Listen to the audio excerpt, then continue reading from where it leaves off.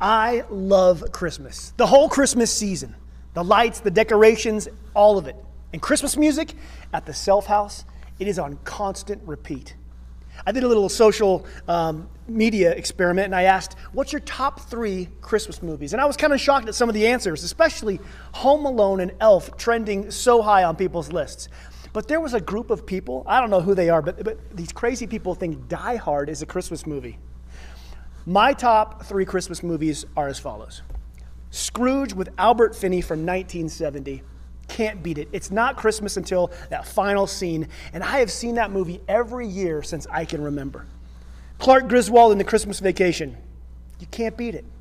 And finally, the classic is Bing Crosby croons White Christmas. It's just perfect. What about you? What's your favorite 3 movies? The holiday season is my favorite, and Amy and I decided, with all that's going on, we're going all in this year. It's a big deal. One thing we miss about Christmas, though, is in the hustle and bustle, we miss the audacity of God's plan. When we get all the Christmas stuff, we miss the impossibility of what Christmas means. I mean, do you understand how inconceivable it is for all these things to happen, let alone one? A virgin gives birth to a baby. Joseph is visited by an angel. Wise men follow a star. Shepherds see angels. God comes in human form. I mean, we're so familiar with the Christmas story that we forget parts of it. They interviewed some children on the street about what they remembered about the Christmas story to some hilarious results. So let's watch that video and see what they know about the Christmas story. Who was Joseph? Joseph is Jesus' stepdad. Okay, so the first Christmas was obviously a long time ago, and There's these 2 people, and they were in their bedrooms, and this angel came to tell them that they were having a baby, and they didn't have a home, so they had to ride a camel. And the 3 wise kings came to the stable, and Mary and Joseph had a baby Jesus. And then what did they do? Santa took baby Jesus to a tree, and then they started to have a little feast. And what did the 3 wise men bring baby Jesus? Frankincense and myrrh and gold. What's frankincense?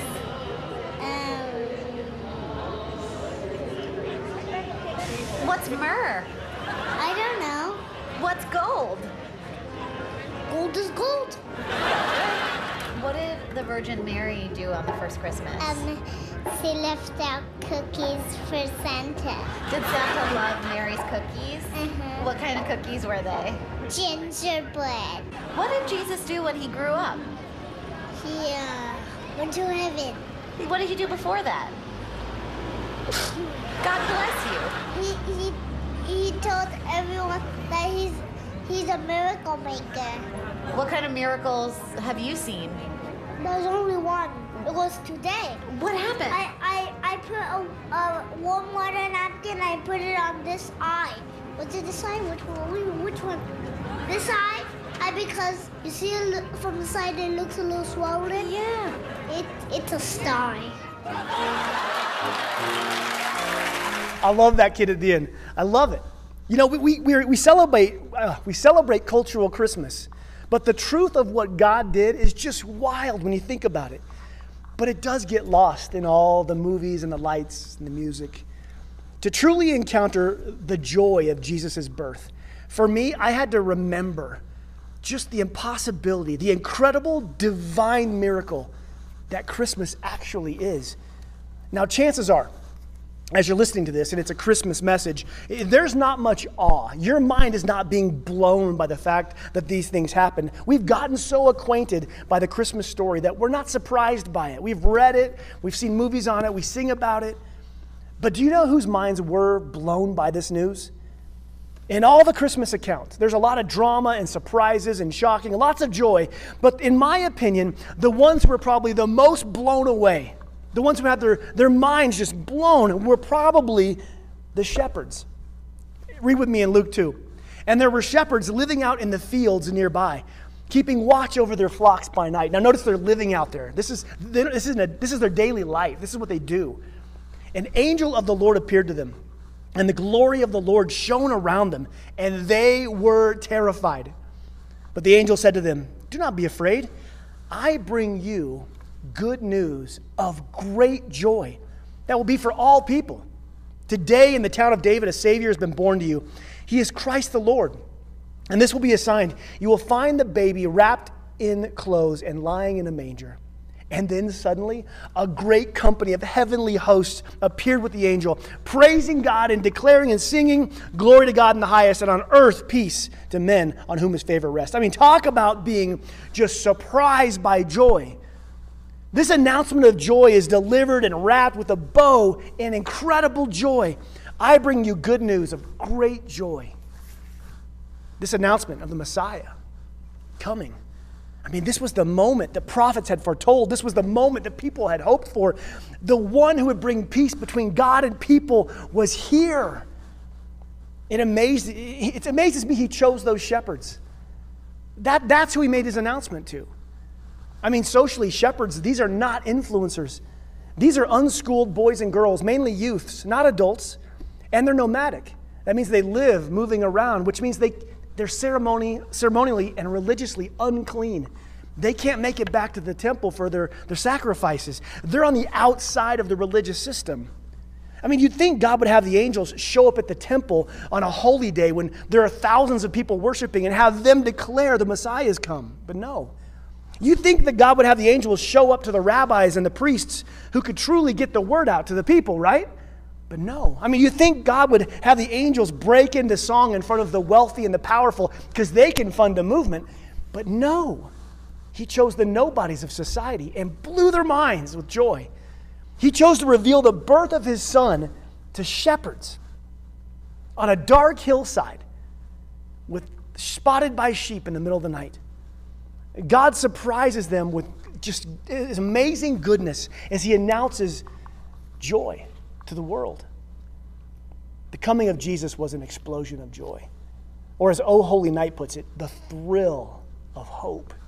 You see, Christmas, this season brings us a lot of fun, a lot of joy. But the fact that our Savior came into the world, well, this should be a source of joy daily. Which leads me to an interesting question that I want you to answer inside your head. How much joy have you had this year? I know.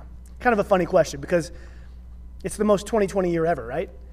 I mean, we probably have to admit that most of our joy happens when unexpected goodness happens to us. But what happens when unexpected tragedy or unexpected pandemic happens? I mean, Tim Keller preached an amazing sermon this way. He said that we are, as humans, more than anything else on the planet, we crave joy. That we have this joy vacuum inside us that is constantly just needing to be filled. So what do? Well, we as humans, we pursue things that bring us joy, whatever that would be. Our obsession for that feeling and those moments of joy, it leads us to pursue things that are good for us, like romance. That brings us joy. Friendship brings us joy. Puppies bring us joy.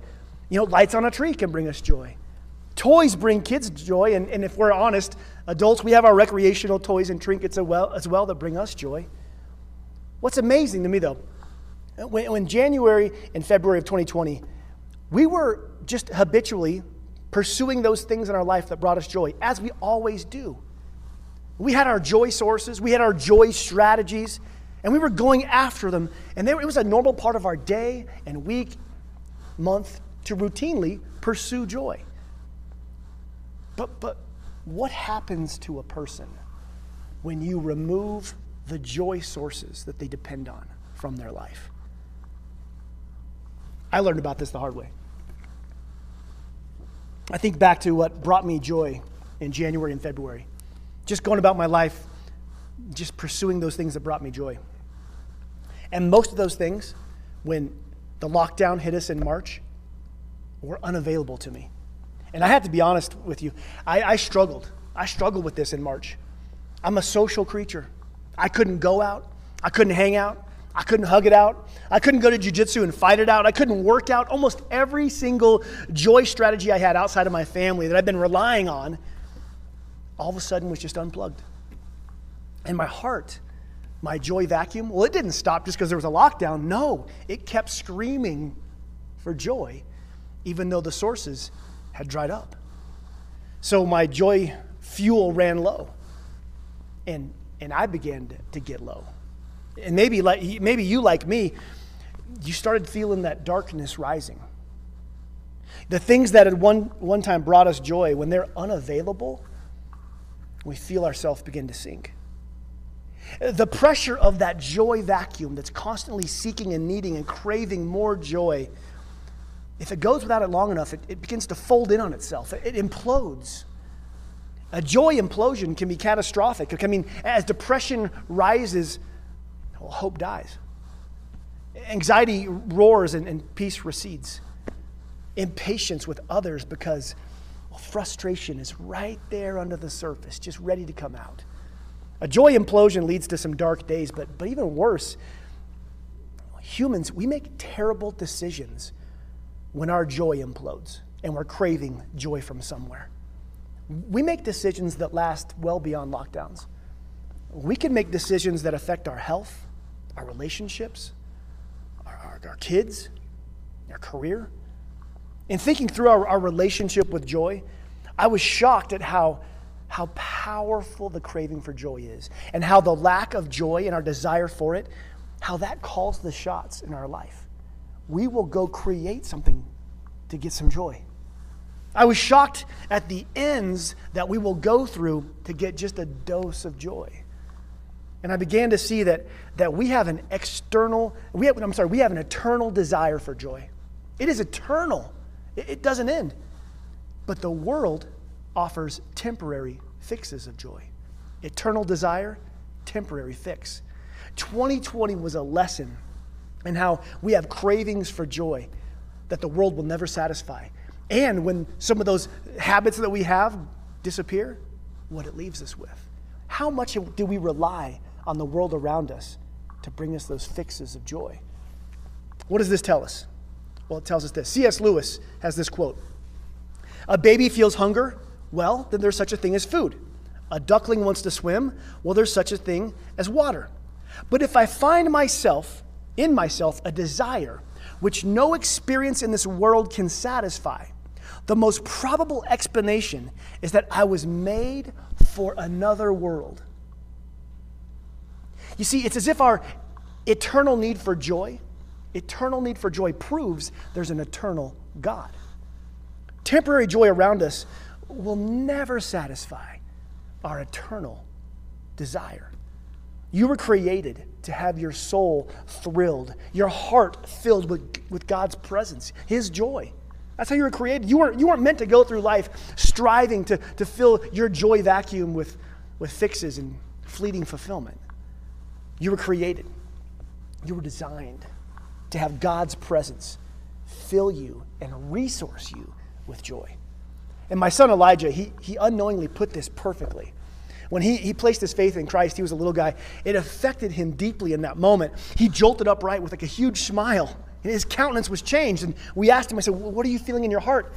And he looked at us and said, a joy explosion. That's how he put it. A joy explosion in his heart, in his soul. When he was baptized, he said the same thing. He said, Mommy, a joy explosion. Something happened there. And in his room, he and I were praying one night this fall, and his heart was quickened. And he was filled with the Spirit in a new way. And he actually jumped up on his bed. And in astonishment, his mouth was kind of open before he had a big grin. Daddy, joy explosion. I think the term captures the essence of how God wants our relationship with Him to operate. And I want my son to learn. I want him to learn to pursue that joy explosion and those moments with God that thrill his heart and boon his spirit, because he's going to be tempted to grow up.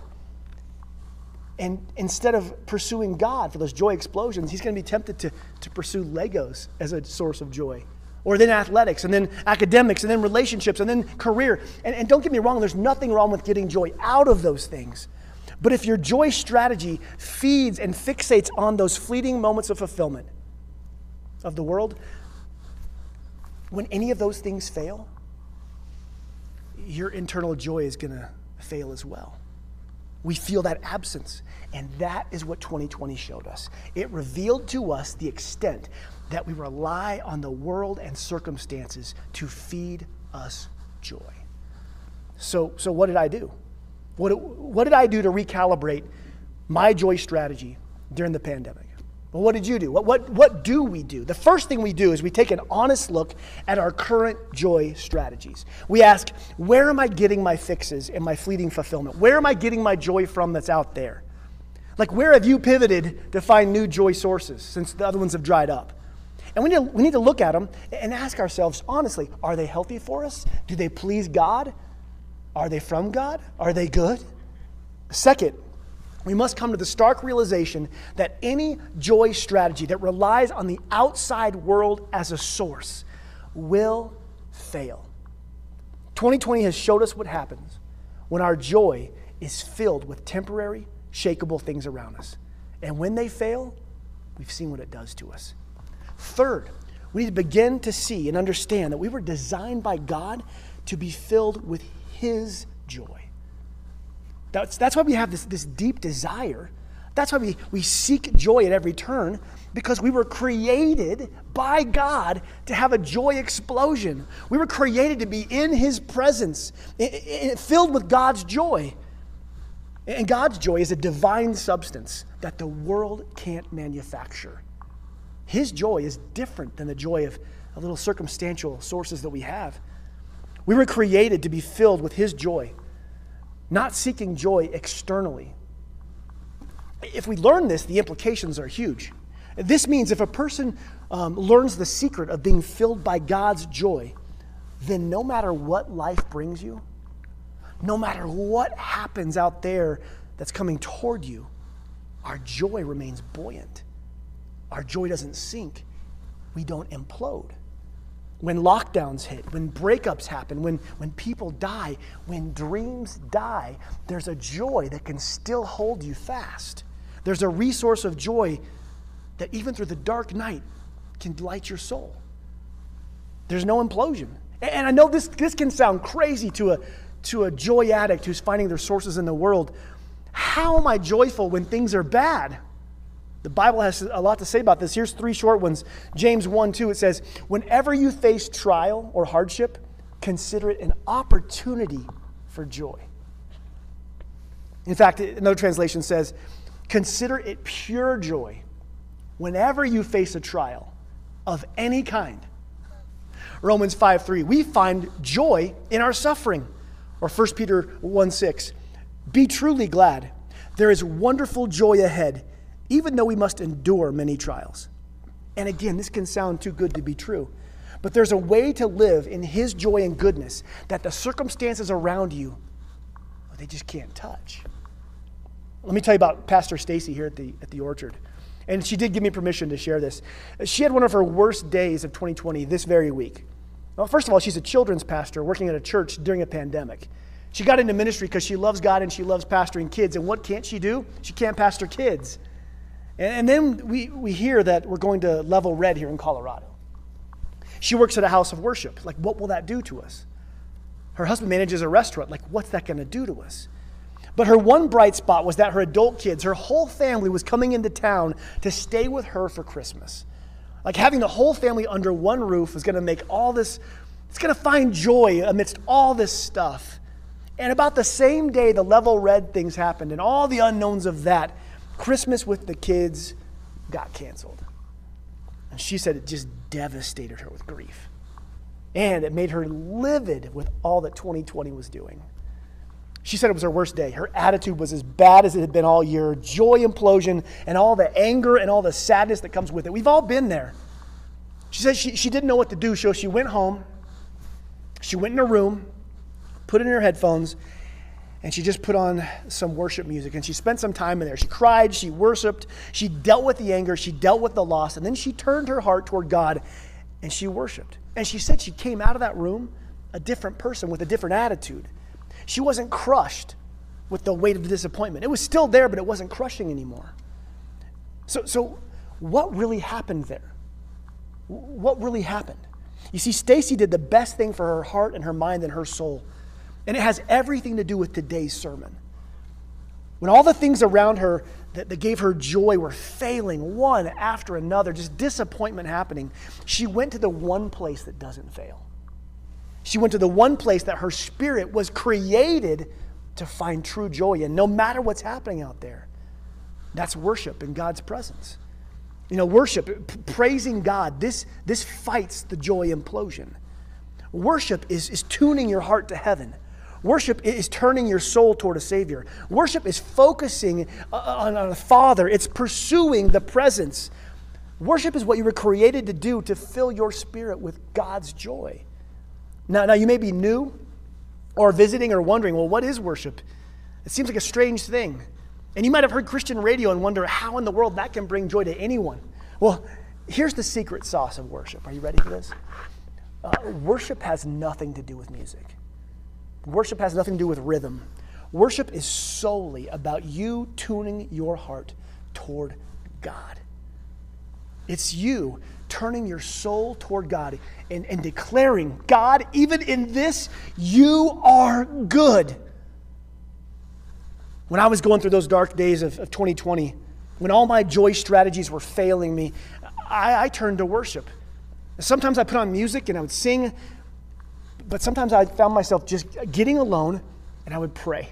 But I wasn't praying like I normally do, praying for things like, God, please help me, help the church, help this stuff. In the middle of the lockdown, I was grieving the loss of all that I hoped would happen with the church, all that I hoped would happen in my life, grieving all those external sources of joy just getting shut down. And I began to declare in the midst of that who God was.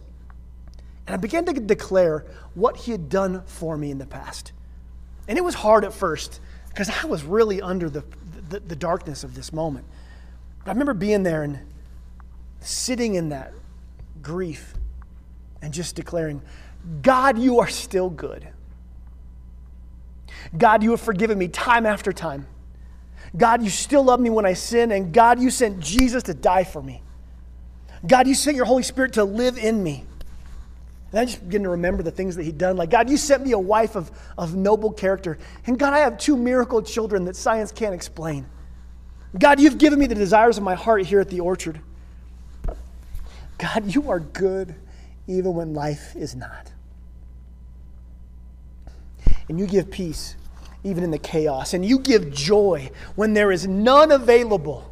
And so I will worship you and I will declare your goodness. I declared who God was, who he is. My worship was declaring all he had done for me in the past and remembering.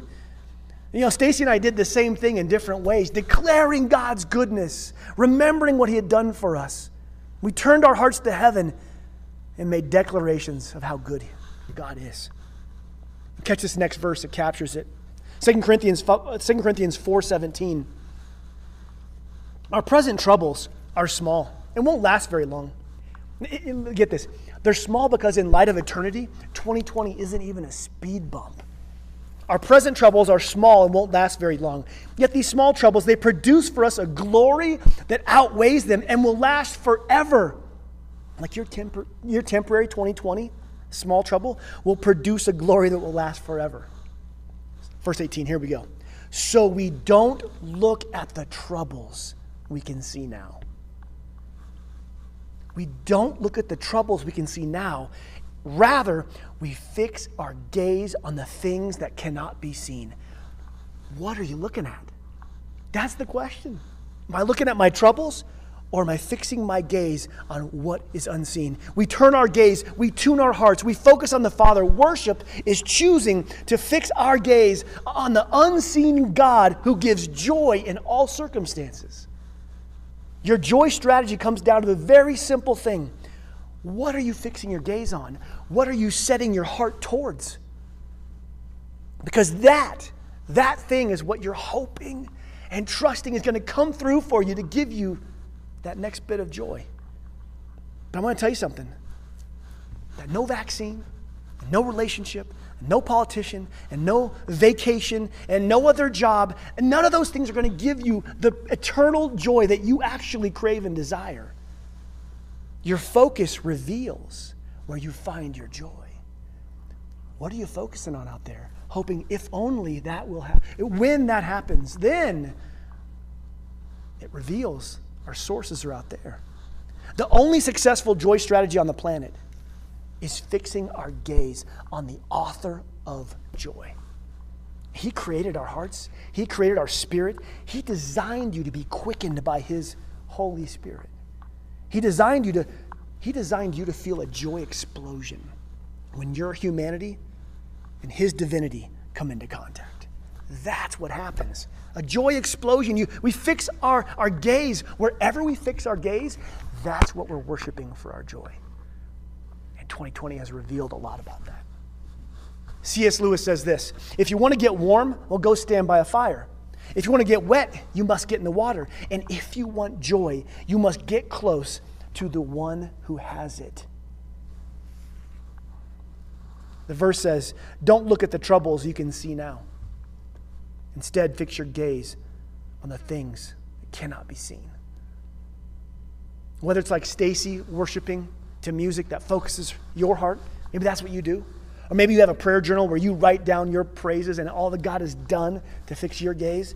Or perhaps like me, it's declaring God's goodness and the benefits and how He's moved in your life. Whatever it is that helps you fix your gaze on God, we need to move back to our original design and worship Him.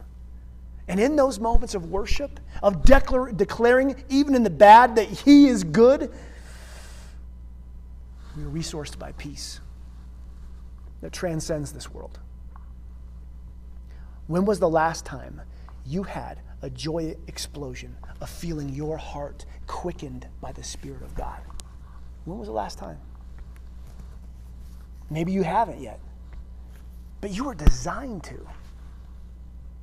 Here's a daily practice that can transform your life to finding these moments. It's each day, write down maybe like 2 things maybe that you love about God. It's going to be easy at first, but as you go through this, you're finding and seeing and seeking new ways that you love God, things you love about Him. And then write down 2 things that He has done for you. Remembering what He has done for you in the past. Remembering how He has moved in your life already. 2 things you love about Him and 2 things that He has done for you. This isn't rocket science. This isn't rocket science, but it's soul-sustaining. It's life-changing. It's heart-healing. It's mind-blowing agreement with how you were designed to live, to be filled with eternal joy, not temporary joy. You were created to worship. You were created to be filled with joy in God's presence. So, start daily declaring God's benefits. Remember what God has done for you. Begin to declare every day what you love about God. And no matter how dark it gets, declare that He is good. And let that bring you joy. It's been a hard year. A lot has been revealed about our faith and our hope and our joy and our love.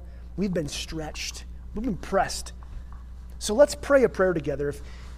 Put your hand over your heart and pray this with me. Just repeat after me. Say, God of joy, I admit that I have sought joy in this world. Please forgive me. I want to be filled with your joy. Right now, quicken my heart. Just take a deep breath. Fill me with your Spirit in a new way. Teach me to worship you daily. I fix my gaze on you. In Jesus' name, amen. We can find joy from heaven in the midst of chaos, pandemic, politics, whatever else life brings. And I want to end by blessing you with the words from Romans 15:13. May this be a blessing for you. May the God of hope fill you with all joy and peace as you trust in Him. In other words, as you look to him, as you place your heart in him and look to him for joy, may the God of hope fill you with all joy and all peace as you trust in him, so that you may overflow with hope by the power of the Holy Spirit. May it be true in your life. Orchard, I love you and I'm praying for you. Love God, love people.